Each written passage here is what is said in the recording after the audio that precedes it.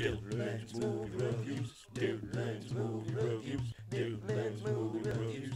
Gillan's movie reviews. Duel, directed by Riley Stearns, offers a sardonic, nihilistic comedy that shares its DNA with the staccato rhythms of Yorgos Lanthimos films, like The Lobster or Dogtooth, while offering a vision of our future that eliminates all emotional cushioning and opts for direct insight instead. The film is set in the not-too-distant future in which the terminally ill may commission a clone to replace them so their family and friends do not have to feel the emotional loss of your death.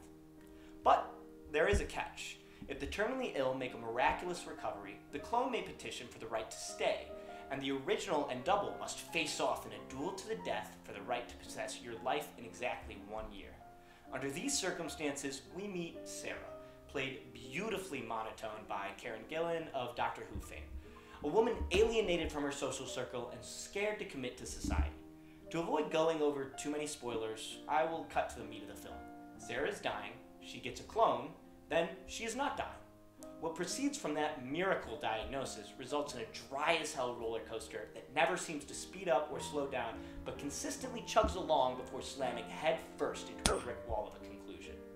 Duel tackles the prospect of impending doom with levity and gravity. The film shows the frustrations of having your loved ones pick between you and your clone, as well as the simple joys of taking a hip-hop class in what could be your final year of life. The movie's constant deadpan delivery allows for non-sequiturs and comedic sequences to pop up and fade away without much thought, punctuating this morbid ride with cleverness and spontaneity that lighten up each dreary setting. The ending, however, will not be for everyone. Any film that asks the audience to imagine an allegorical futurescape has to overcome the difficult task of offering a conclusion that simultaneously surprises and satisfies. We are who we choose to be. Choose! And though Stearns admirably tries to subvert expectations, I have no doubt that many will leave Duel feeling like the rug was pulled out from under them. But that did not stop me from having a wonderful hour and a half living in this grayscale dystopia. The film doesn't climb the heights of indie cinema, but it does make for a fun romp on a weekday night, kind of like climbing a high hill. This is now the second Riley Stearns film that has tickled my funny bone without lighting the world on fire.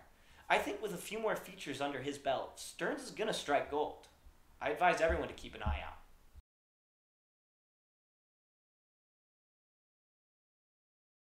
Hey, thanks for watching my review.